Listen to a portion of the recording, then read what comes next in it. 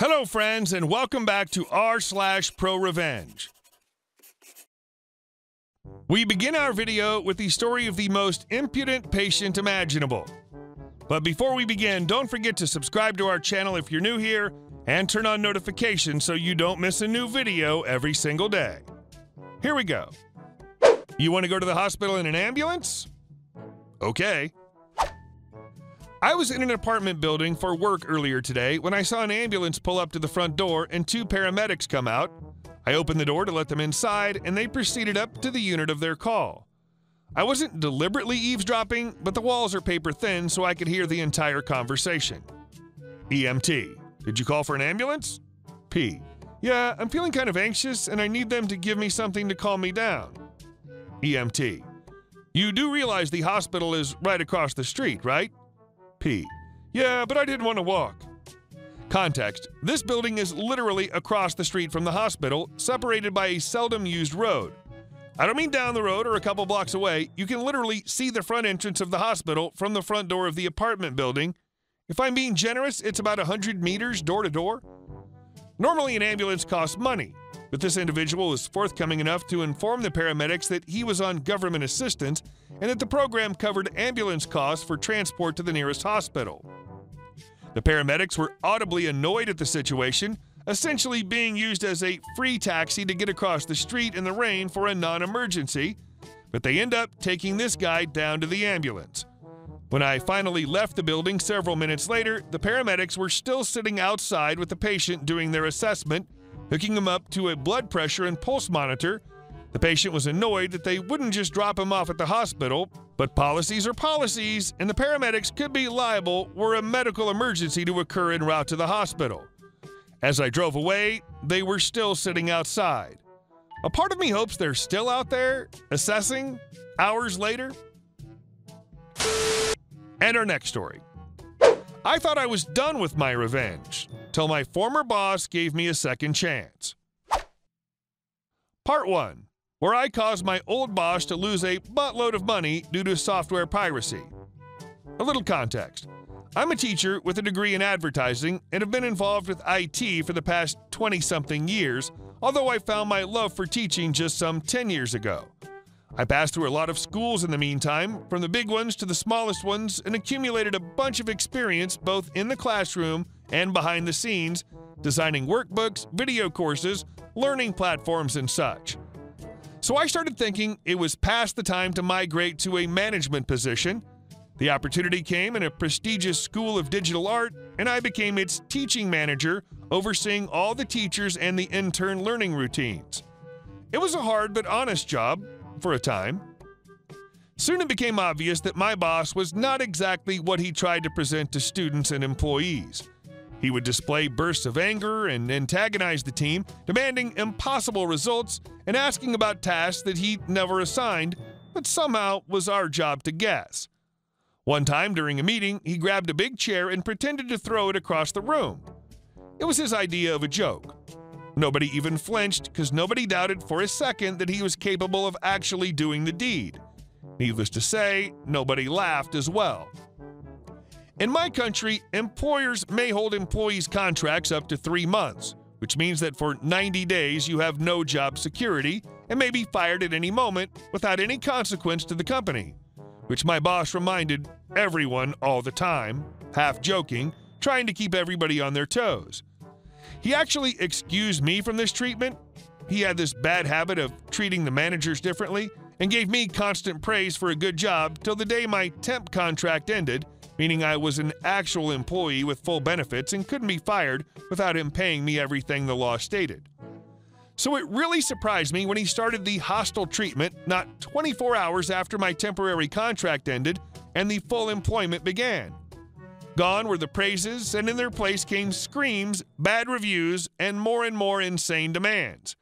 We paid an outside company to do maintenance on the classroom PCs every week, but somehow bugs and crashes were now my fault.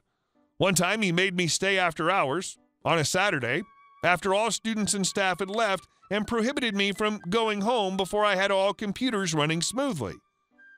The abuse continued and actually intensified. One day I started to feel chest pains and my left arm went completely numb.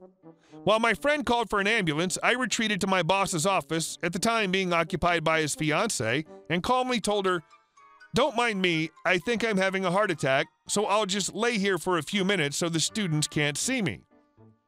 Of course, she went nuts after this.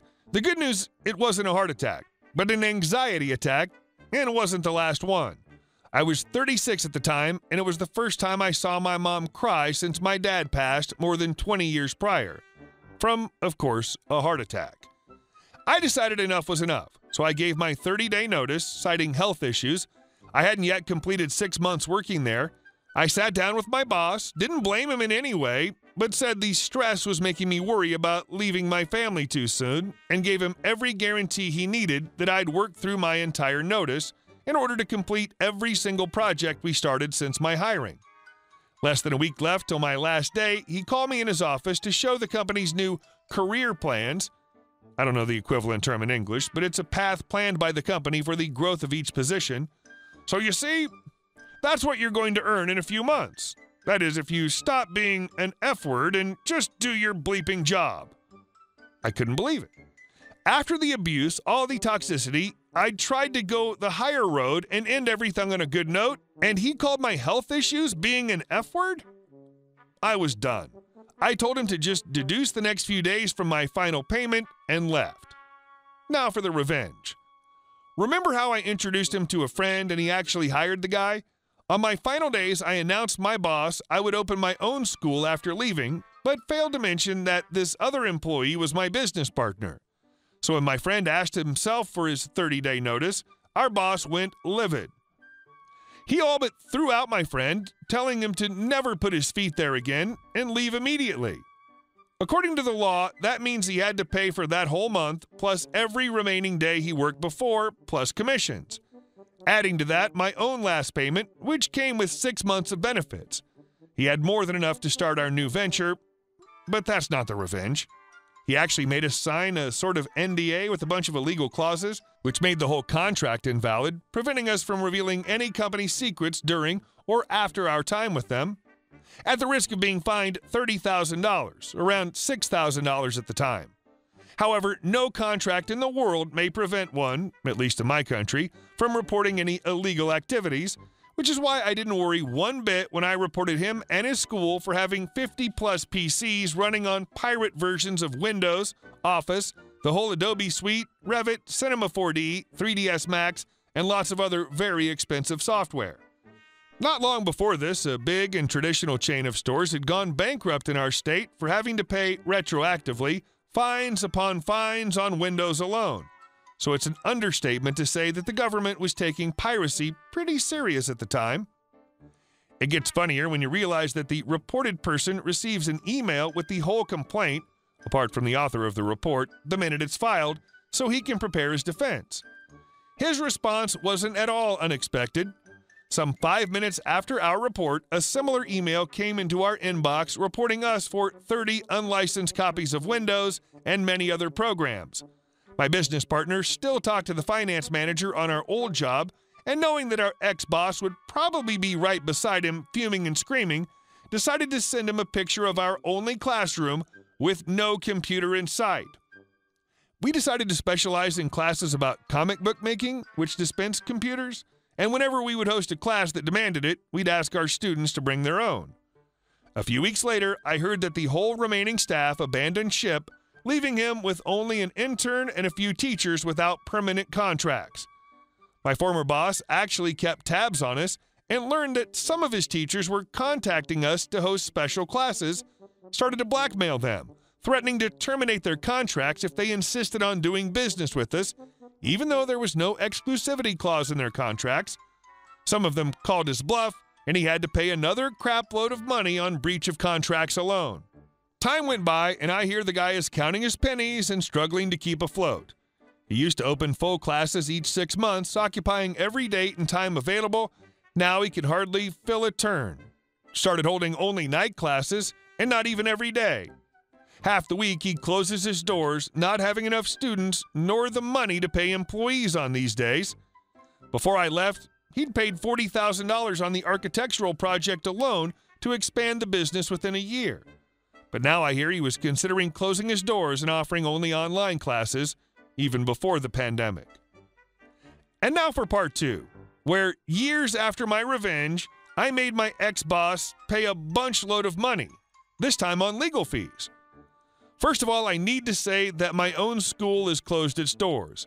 Me and my friend were not a good fit, as business partners at least, and now we're not even friends. That's life. We cashed out, sold what could be sold, and each went on to live our lives. Some months later, I found out our ex-boss was suing us. Our school, that is, which, as I mentioned, didn't even exist anymore. My ex-friend's sister, who's also his lawyer, contacted me and told me about it. I couldn't find anything on the public record since the lawsuit was running on court-ordered sigil.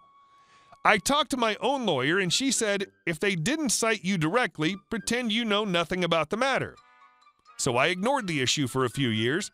During lockdown, the appointed official finally found me at home and served me. That also gave me access to my boss's claims. Since I had 15 days to prepare my defense, my wife found me laughing out loud in front of the computer. His claims were absolutely ridiculous. He claimed I stole his courses and used as proof a print from our now offline site, side by side with his own, saying something in the lines of, "It becomes obvious that both schools have the same courses." However, he presented no explanation of these similarities besides the names, which weren't even the same. We had a segment of trainings under the umbrella graphic design, but no class with that specific name, for example, and no other class on any of his main subjects.